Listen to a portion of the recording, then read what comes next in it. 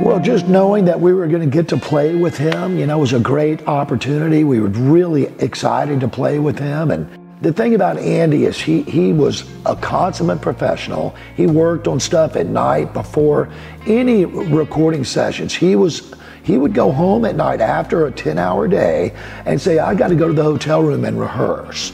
So he was a total professional, as were the other guys. They kind of were all generally like that.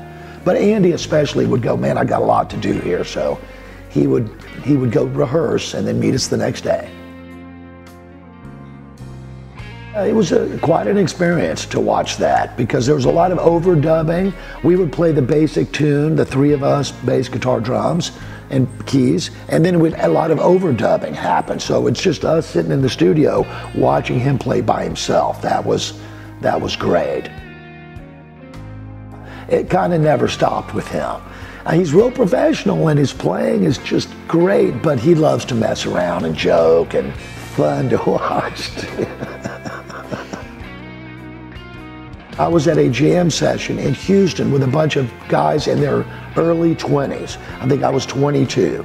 And there's this 13-year-old kid there playing like a child prodigy. Everybody was blown away by Pete, and he and I hooked up at that gig and played ever since. I'll give you a little backstory about how this kind of came about. Pete and I had a system that we used to make all this happen.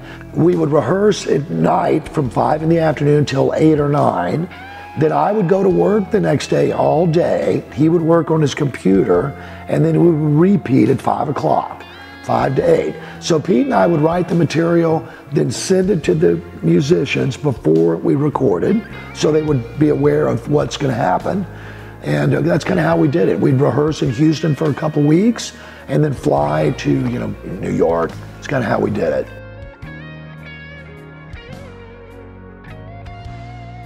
Oh, well, I love business. I love the Toyota business that I'm in and have been forever. So, yeah, drumming's my favorite hobby.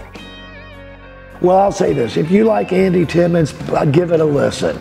It's great stuff, he played great, and we're real proud of it, so hope you like it.